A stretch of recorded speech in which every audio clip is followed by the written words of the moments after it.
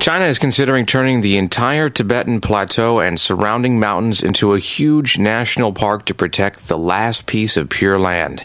Dubbed the Third Pole National Park, it would be the world's biggest national park. This summer, the Chinese government will launch the biggest scientific survey of the Tibetan plateau. China is considering turning the entire Tibetan plateau and surrounding mountains into a huge national park to protect the last piece of pure land. Dubbed the Third Pole National Park, it would be the world's biggest national park. This summer, the Chinese government will launch the biggest scientific survey of the Tibetan plateau.